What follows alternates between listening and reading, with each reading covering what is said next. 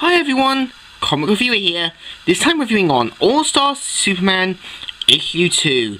Now, let's get on with the review.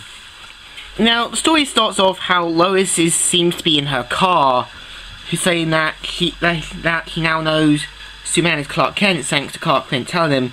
At the same time, Superman is lifting her car to his Fortress of Solitude. Now, how is he even able to do this?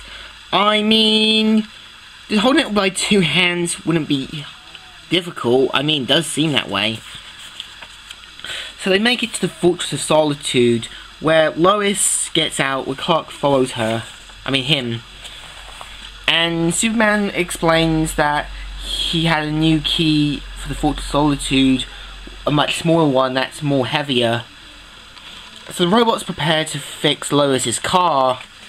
At the same time, Clark explains how simple this key is, since it's a much more smaller one. And so you have Superman in his Fortress of Solitude with all of his stuff, like the Bottle City of Candle, the Joker Penny, a chessboard with Batman, Superman, Lex Luthor, Brainiac. At the same time, Lois is taking a shower, gets on a dress, and Clark explains that he picked these for her, singing flowers. At the same time, Clark shows Lois the weapons he has. Great guy! And he also introduces like some of his ancestors, like the Cal Kent, the Man of Steel of tomorrow. And pretty much like he explains that the Fortitude isn't just a museum, it's a time capsule.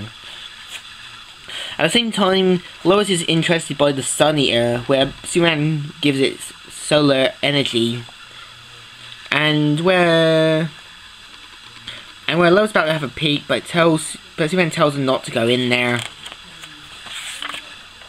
And at the same time, in an old ship, Clark Kent and Lois are having a talk about how all the times he's managed to do these things, like how he was able to have Batman pose as him, and how he had a robot duplicate for Superman to be there, and Clark Kent, all that stuff.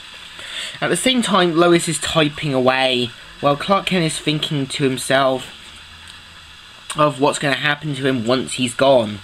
And Lois is pretty much typing away. Superman is left wondering, where Lois becomes paranoid and delusional. She pretty much goes in, gets a gun, where she's about to meet a Superman from a different century. And one of the robots come in, where Lois gets a gun, prepares herself, and is about to fire. But it turns out the kryptonite has no effect on him now, due to the solar energy of the sun. At the same time, Superman explains that it was mainly a birthday gift for her, that he was making a costume and a potion that will give her 24-hour superpowers. And that's the review. Now, the issue is pretty good, because it shows that Superman wants to be there for Lois, using the last days he has as a way of saying, I want to be there with you, I want to do this for you. So at the same time, I do feel this is a good issue, so I give this a thumbs up. So, Comic Reviewer here, signing out.